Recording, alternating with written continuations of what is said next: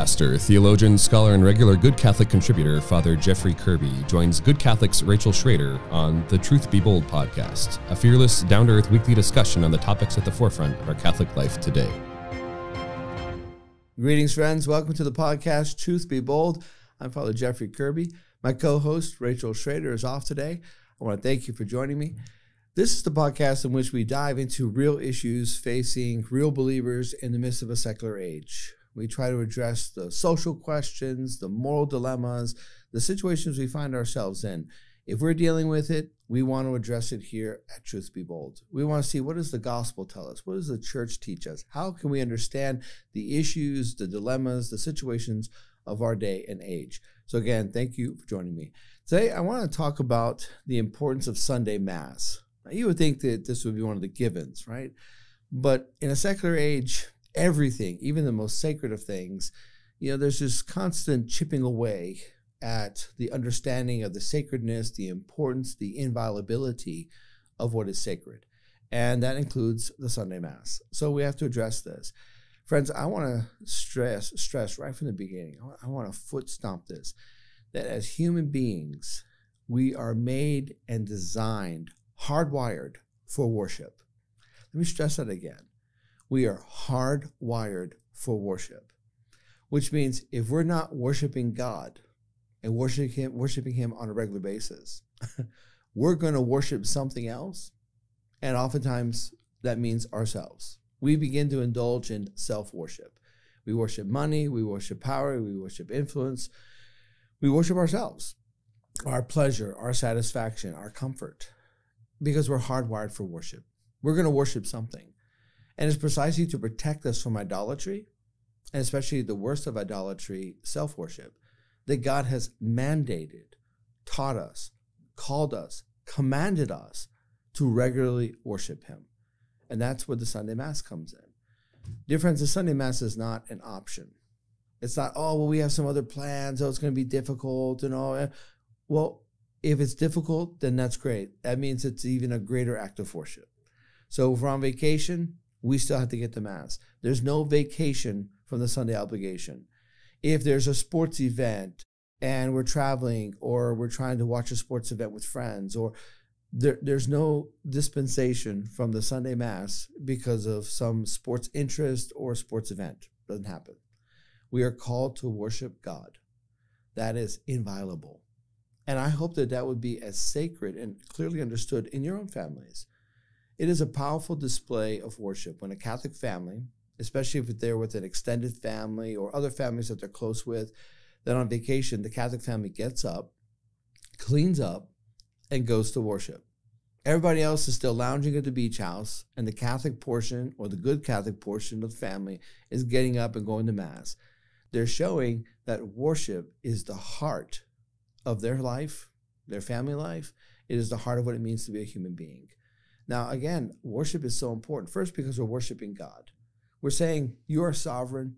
You are the one who is above all things. We praise you. We adore you. We thank you. And then by extension, when we worship God, especially when we worship Him with that openness of heart, well, then God begins to order and structure all the different parts of our lives. So we're not going to worship ourselves. Because when we're worshiping God, we realize, that's right. He's the one we're supposed to be worshiping, not me, right? When we find that battle with virtue, we're willing to die to ourselves and do what is right because we're not worshiping ourselves. When there's battle or debates in families or with loved ones, we're willing to apologize. We're willing to ask for mercy, even if we're not sure if we're actually the one that's at fault. But we're willing to do that because we know that the world doesn't revolve around us. You see, dear friends, once we start worshiping, everything becomes about us. Everything we expect to revolve around us. We start really beginning to believe that everyone else are simply means or pawns or instruments in order to serve us. It becomes very dangerous. It is the death of marriage. It is a disaster and the ultimate dysfunction in family life. It is the dissolution of society. When suddenly you have little sovereign selves running around, each of them thinking that they're minor gods, and that the whole world and the whole society is supposed to revolve around them. It is what Nietzsche, that great anti-theist, called the battle of the wills. And the problem with that is when there's a battle of the wills, the mightier always win. And the weaker, especially the physically weaker, are oftentimes victimized. That is not a healthy society. That's not a healthy family. That's not a healthy marriage. That's not how we're called to live as the children of God. But all this becomes possible when the worship of God is removed. Because again, we start worshiping ourselves. So we want to make sure we get to Sunday Mass.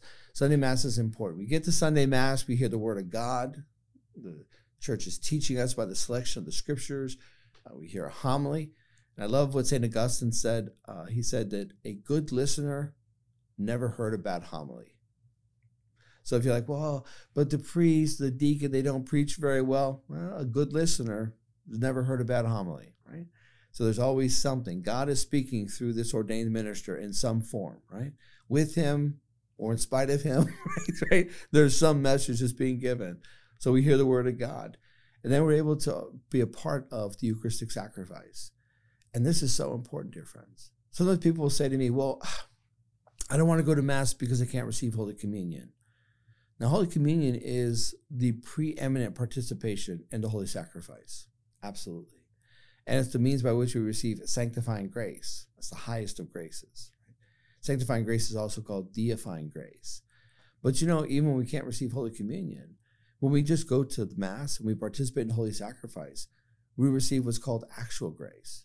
So if someone's in a position where they can't receive Holy Communion, they have anger in their heart towards someone, or they're in a grave sin, or some situation that has precluded them from receiving Holy Communion, where do you think they're going to get the grace to repent, to reconcile? It's the actual grace that's given by the Holy Sacrifice. So even when someone cannot receive Holy Communion, they still are called to go to the Holy Mass, to be a part, as a baptized Christian, to be a part of the Holy Sacrifice, the representation of the Lord's one sacrifice offered once for all. So we still participate in the Holy Sacrifice. And then, of course, at the end, we receive the priest's blessing. So the Sunday Mass is very important. Numerous blessings, all types of graces are being offered to us. It's our encounter with God, our reminder that he is the sovereign and the Lord of our lives. So Sunday Mass is so important. Now, as soon as I say that, some people will say, well, you keep saying all this, but when the pandemic hit, well, the bishops were pretty quick about, suspending Sunday Mass. Okay, let's talk about that, because I think that did hurt us. I think it relativized our understanding of what it means to have an obligation to go to Sunday Mass. First, let me give you this clarification. When the bishops stopped the Masses, they stopped the public celebration of the Masses. Right? So the vast majority of priests continued to celebrate Mass. I was still celebrating Mass every day for my parish, for the people of God, for the end of the pandemic. Right? Mass was still being offered. So the bishops didn't stop Mass. Right? In fact, many of us jumped through hoops to provide live streaming so the faithful could participate in the daily Masses and certainly the weekend Masses. So the faithful would know Masses are still being offered, right? But admittedly, the faithful could not be there. In some places, it was 3 months. Some places, it was 5 months. Some places, it was even almost a year where the faithful could not receive Holy Communion or receive it as easily or participate as easily. In which case, here's what the bishops did. The bishops offered a dispensation from Mass. Now, in some cases, it was a mandated dispensation, which means public Mass wasn't even offered. It wasn't even a possibility. And the reason why the bishops did that was to protect the faithful from possible harm. Now, if we look at the history of the church, we've done this before. In fact, you can look at the Spanish flu in the early 20th century, and the bishops paused public Mass in order to protect the faithful. Now, the Spanish flu, that should be something that resonates with us as Catholics, because we received a lot of saints from the Spanish flu. Two that are very dear to my heart are Saint Jacinta and Saint Francesco of Fatima. So the two little seers of Fatima, the two youngest ones, they died during the Spanish flu. In fact, they didn't even receive their Holy Communion from human hands. Their Holy Communion was given to them by the angel of Portugal. And then they died before they were able to receive their Holy Communion from the priest. So the Spanish flu, we look and we see that the church suspended public Mass. So it wasn't like this was something earth-shattering or had never been done before or so on. the church, as both teacher and mother, was seeking to protect the faithful. And so the church dispensed from the obligation for Mass because of the public threat, the public health threat. All right, let's take this principle and extend it in a different way. Sometimes when we hear it on the macro level, the big picture, it can kind of sound a little fishy. Let's take it to the micro level, to our personal levels. If you're sick, like really sick, right, do you still have to go to Mass? Well, let's look at the Catechism of the Catholic Church. No. Catechism of the Catholic Church says if you're sick, like seriously sick, then you're dispensed from Mass. If you're pregnant, especially in the last phases of pregnancy, right, you're dispensed from Mass. If you're the primary caregiver of someone who relies on you for immediate care, you're dispensed from Sunday Mass. Wait a minute, you might say. You just said that this was sacrosanct and this was untouchable. It is. But look how much the church, how much God values care. Our self-care, in terms of our own well-being, and the care that we give to others. A mother to her unborn child, a caregiver to the one who's in immediate need. Look at this. So if we understand it in this level, that there are exceptions, extraordinary exceptions, then suddenly we begin to realize that what the bishops did was they just raised it to the next level. So just like if I'm sick, I'm dispensed from Mass. That's not just so that I can recover from health. That's also why. So I don't get everybody else sick, right? So in the same way, the bishops just raised it to the next level and said, we have a public health threat. It's immediate. I know there are big debates in terms of how immediate it was. I don't know if we'll ever get answers to those, but the bishops accepted a certain messaging and they decided this is what we're going to do. And the intention, even if we will never know the true state of affairs, the intention was to protect the faithful from the public health threat. And that's why the decision was made. I suspect that we will continue to debate those decisions for the next several years. I would love for eventually there to be some type of ad hoc committee where we could discuss and debate what we did and what we could do better, especially, God forbid, if we should ever have another pandemic or situation like that. All right, I wanted to walk through that because, again, in many people's minds, it relativized things. Well, if the bishops can just say, you don't have to go to Mass for 3 months, well, then why should I have to, jump through hoops and cause all types of problems for my family to try to get up and get to Mass on vacation, right? If they can do it, why can't we just do that? Well, we just walked through that and explained it. And if you're seriously ill, or you're pregnant, or you're a caregiver, then the church would say, actually, you're dispensed in those situations. Now, when we talk about the dispensation from the obligation, I want to stress again, emphasize, that that's not a dispensation from the worship. Worship was still being offered, right? So the church can't say, okay, everyone, everywhere, worship is just going to be shut down. No worship is allowed. That's not what the church did.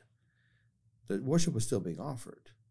It's just because of the public health threat, it wasn't being offered to the public, to public celebration of the Mass.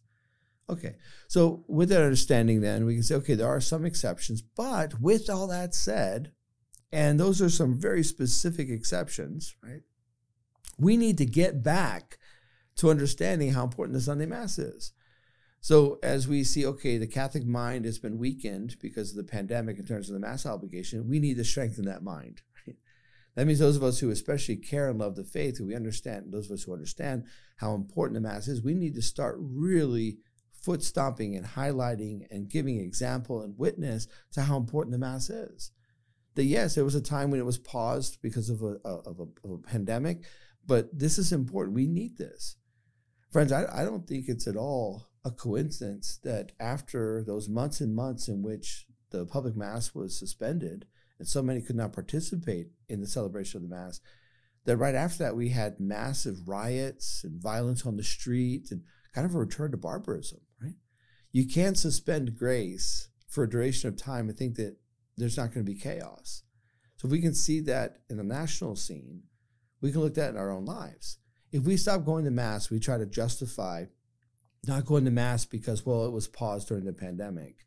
There are going to be consequences. First of all, our relationship with God, our relationship with ourselves. We start feeling strangers to ourselves. There's tension with the other people around us. We've talked about marriages and family, society. There's even a growing tension between creation. We start looking at the world as just a burden, right? Everything changes. Everything is turned wrong side down, right? When we're not receiving Holy Communion, when we're not participating worthily in worship. Right? We have to worship God. We have to make sure we get this right. Put that focus where it is. Now, one thing that every once in a while people ask me about, they'll say, well, what about that whole sick thing? How sick do you have to be? How sick do you have to be to get out of Mass? And I don't even like when people use these terms, get out of Mass, or when they say get it out of the way. We have to really convert that way of thinking, right? But people ask this, and I always tell people, imagine this. If I was handing out $1 million, would you come? Would you find a way to come and get that $1 million? Right? And if you can honestly say, I would love $1 million, but there's no way I could get out of this bed right now and get there, okay, then you should stay home. Now, that's a rule of thumb, and take it, as it needs to be applied, right? But my point is just because you have a cough or something, sometimes we have to be careful. We can give ourselves all kinds of passes. So take it seriously. The dispensation's there when we're seriously not well. But be careful that we're not too comfortable with saying, I can't get to Mass, right? Also, one other thing that sometimes comes up, people say, well, what if I'm traveling and there's no Mass available? All right, you should be in the Amazon or the Sahara, right?